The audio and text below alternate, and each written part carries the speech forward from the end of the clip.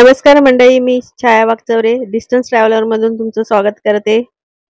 मागच्या व्हिडिओमध्ये तुम्ही पाहिलं असेल, आम्ही गेलो होतो दुबई मिरॅकल गार्डन पाहायला। फारच अप्रतिम गार्डन होतं आणि दुपारी लंच नंतर आता 3 वाजता आम्ही निघालेलो आहे डेझर्ट सफारीसाठी। डेझर्ट सफारी म्हणजे दुबईमध्ये जो वाळवंटाचा भाग आहे किंवा रेगिस्तान आहे ते पाहायला आम्ही चाललेलो आहे आता। आणि त्या डेझर्ट सफारीचं टायमिंग आहे आमचा आता आम्ही आता दुपारी 3 वाजता निघालोय, ते रात्री 10 पर्यंत आमचा टायमिंग असणार आहे।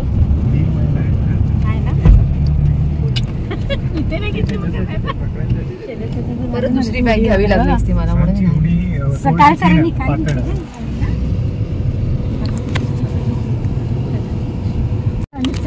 हवेत उडाल दोघी जणी।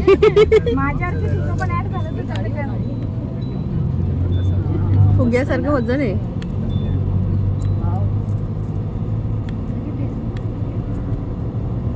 राखी, तू रूमचं कार्ड घेतलंयस ना? कारण माझ्याकडे नाहीये। इलेक्ट्रिक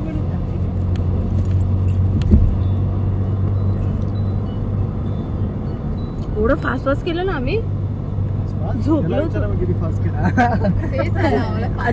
मी एवढा फास्ट केलं विचारू नाही शकत तू। आम्ही आता दुबईमध्ये जो वाळवंटाचा एरिया आहे त्या एरियामध्ये आम्ही आता एंटर केलेलं आहे आणि इथून पुढे आता आमची डेझर्ट सफारी चालू होणार आहे। पण त्याआधी आमचे जे गाईड होते त्यांनी आम्हाला काही शॉपमध्ये नेलं आणि तिथे आम्ही डोक्याला बांधायचा कपडा, म्हणजे सिखमध्ये त्याला तुर्बन असं म्हणतात, ते डेझर्टमध्ये जायच्या अगोदर घ्यायला सांगितलं आणि डोक्याला बांधायला सांगितलं। कारण जे रेगिस्तान असतं तिथे ऊन फार प्रमाणात असतं आणि त्या उन्हापासून बचाव करण्यासाठी डोक्याला हा टुर्बन बांधला जातो आणि सँड मध्ये आपले केसही खराब होत नाहीत। आणि आम्ही सगळ्यांनीच हा टुर्बन विकत घेऊन डोक्याला बांधला आणि त्यामुळे आम्हाला सगळ्यांना असं वेगळंच फील येत होतं डेझर्ट सफारीचं। आणि आता आमचं रिअल ड्यून बॅशिंग चालू झालं। ड्यून बॅशिंग म्हणजे वाळवंटात किंवा सँड मध्ये ऑफ रोडिंग गाडी चालवायची वेगवेगळ्या स्टंटने, आणि ते आता आमचं ऍडव्हेंचरस ऍक्टिव्हिटी चालू झाली।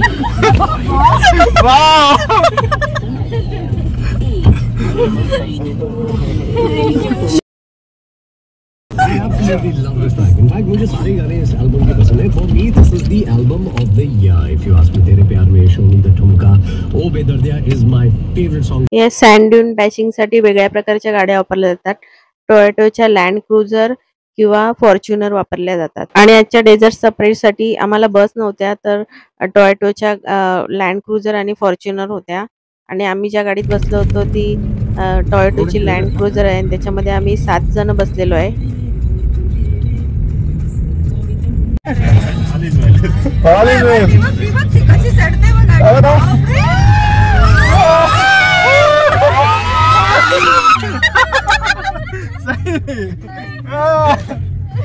ड्यून बॅशिंग करताना कंपल्सरी आम्हाला प्रत्येकाला सीट बेल्ट लावावे लागले, कारण विदाउट सीट बेल्ट आम्ही त्या गाडीत बसू शकत नव्हतो। कारण गाडी एवढ्या स्पीड मध्ये आणि एवढे स्टंट करत होती वर खाली, तर नॉर्मली आम्ही बसूच शकत नव्हतो त्या गाडीमध्ये।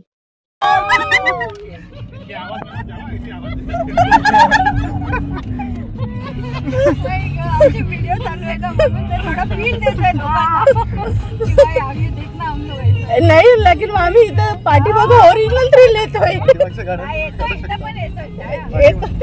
इथे जरा जास्त येतोय।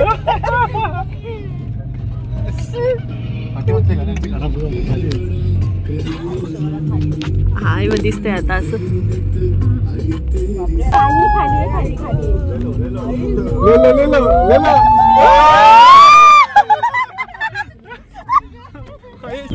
ही डेझर्ट सफारी करताना आम्हाला खूपच मजा येत होती आणि आमची एक्साइटमेंट पण वाढत चाललेली, कारण अशी सफारी आम्ही पहिल्यांदाच करत होतो। म्हणजे गाडीतून असे स्टंट वगैरे करायचे फर्स्ट टाइम करत होतो आणि अगोदर आम्ही कधी डेझर्ट सफारी पण केलेली नव्हती, त्यामुळे आम्हाला जरा खूपच मजा येत होती। एक्साइटेड होतो आम्ही सगळेजण।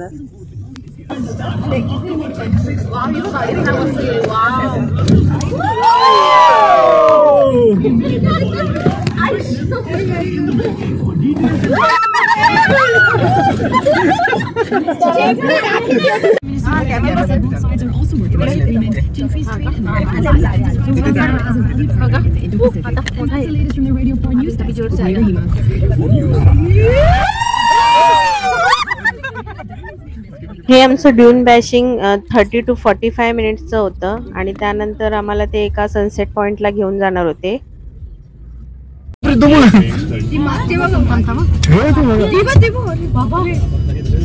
नाही पण ती वाळू तर पूर्ण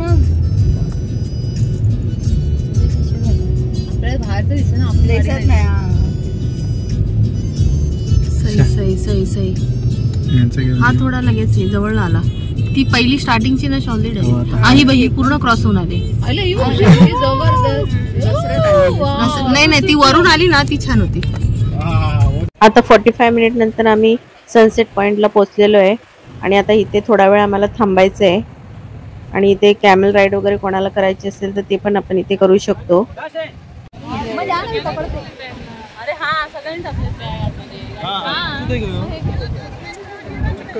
हा जो वाळवंट आहे खूप लांब पर्यंत पसरलेला आहे. आपल्याला व्हिडिओमध्ये दिसतच असेल आणि दूर दूर पर्यंत काहीच नाहीये, ना दुकान ना बिल्डिंग ना काही. पूर्ण वाळू आणि मोकळं मैदान आणि झाडं पण अशी क्वचितच कुठेतरी अशी दिसतात आहे. आणि आता सनसेट पण होत आलेला आहे, त्यामुळे अंधार व्हायच्या अगोदर आम्ही फोटोज वगैरे काढून घेतो, व्हिडिओज करून घेतो. इथे एक फॉल्कन बर्ड पण होतं जे UAEचं नॅशनल बर्ड आहे आणि त्याच्यावर फोटो काढायला आम्ही सगळेजण तिकडे गेलो.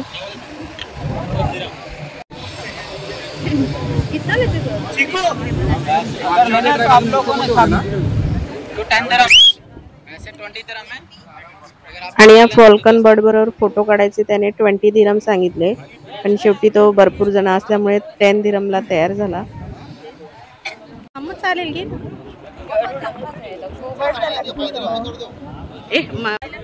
मग आम्ही सगळ्यांनीच या दुबईच्या नॅशनल बर्ड बरोबर फोटो काढून घेतले. चल आपण घेऊया ना हातावर.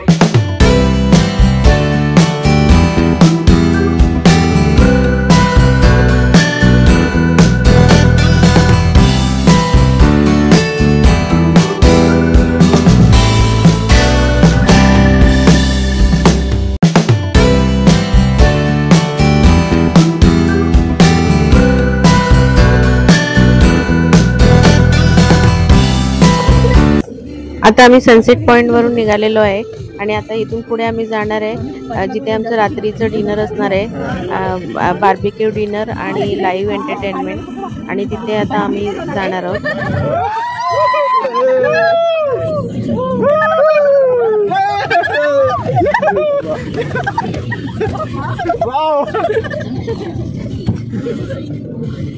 शौर्य कसं वाटतंय?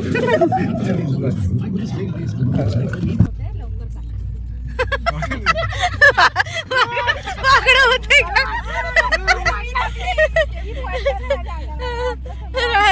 दीपाली सही आहे. वाकडं होते लवकर फोटो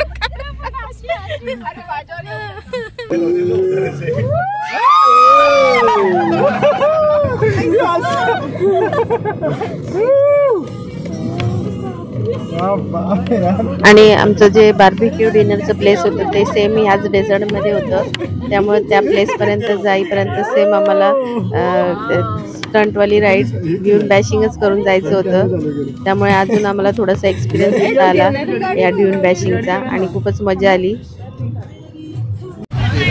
सिंगल बसण्यात म्हणजे काय म्हणतो माहिती आहे, इथे ना खूप स्लिपरी आहे, मध्ये प्रॉब्लेम होतो. मग तेच तर म्हणजे मोठी गाडी चालवायची.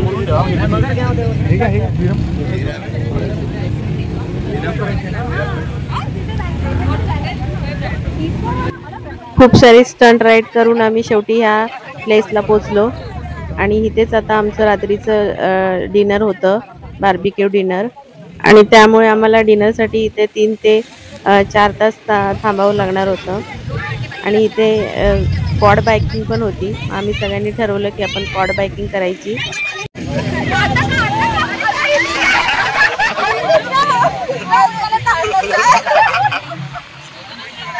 मोठ्या मोठ्या ताण लागले.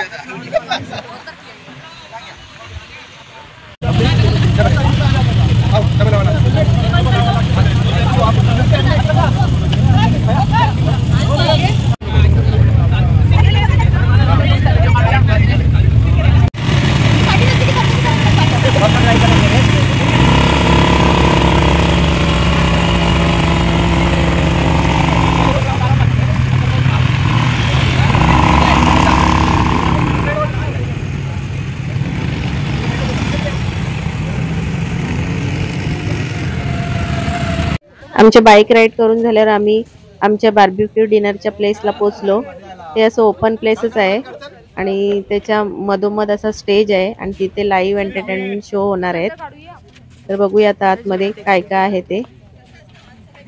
आतमध्ये गेल्यावर पूर्ण पाहिलं तर पूर्ण वाळूचं मैदानच आहे. हे वाळूचं आहे आणि त्याच्या मधोमध स्टेज बांधलेला आहे आणि त्या स्टेजच्या बाजूला जेवणासाठी आणि बसण्यासाठी टेबल आणि खुर्च्या आहेत.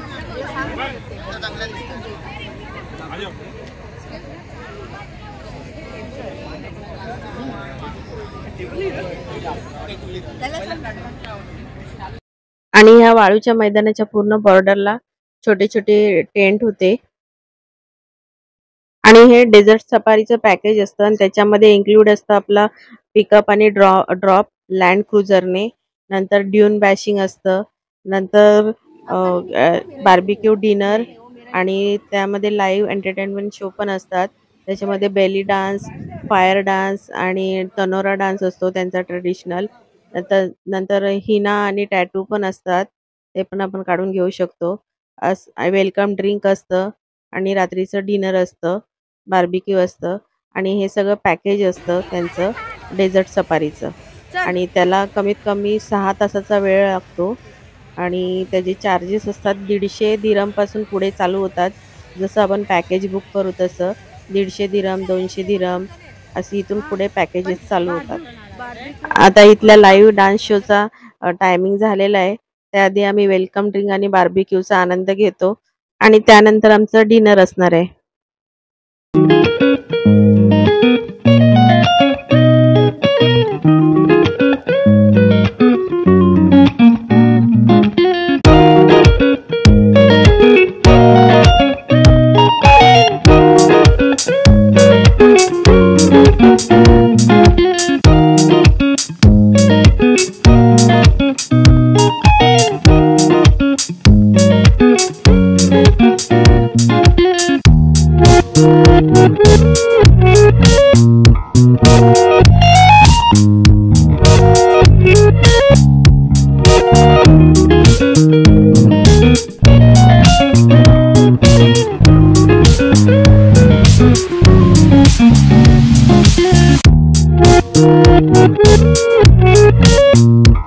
आता आमचं हॉटेलवर जायचा टाइम झालेला आहे आणि ज्या लँड क्रुझरने आम्हाला पिकअप केलं तीच गाडी आता आम्हाला हॉटेलवर ड्रॉप करणार आहे.